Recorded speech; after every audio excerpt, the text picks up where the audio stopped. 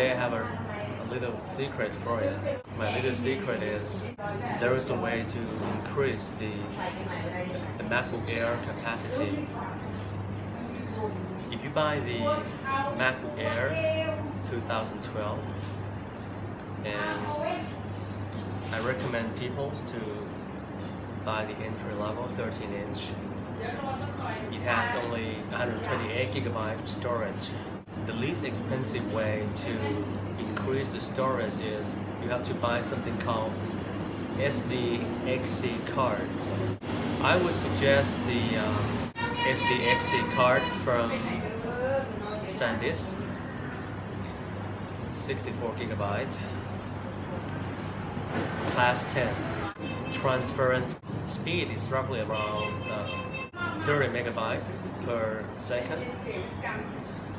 So let's say you buy that SDXC card, 64GB, and probably you remove all of your photo library or music library to the SDXC card. It's a very cheap way. I think it's pretty cheap, cheaper than buying the SSD, because I've checked on the market. Now you can buy the SanDisk class 10 64GB SDXC card for roughly around $40 or slightly more or slightly less, $40. So I think it's a good deal. So few people are aware of this. They thought probably, okay, fine, they want to increase the MacBook Air storage, they gotta buy the SSD or go to Apple site, select and go through all the custom to order procedure. But actually there's a way to increase that. But of course the card might be like might protrude from the port just a little bit, but I think it's worth to for the frustration, because you can save some money. So remember, you buy SanDisk because it's faster than Kingston. You buy SanDisk 64GB SDXC class 10. It has to be class 10.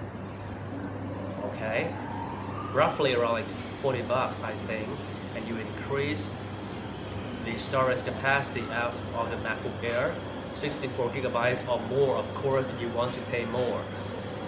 The highest capacity that I have seen in my life was 2TB. So, thanks for watching.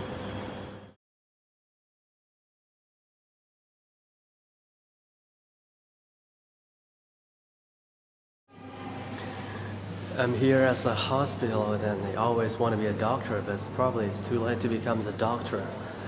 But if I am a doctor, I wouldn't have made 400 Max videos on YouTube, am I right? So it's kind of like my destiny. Well, that's fucking life.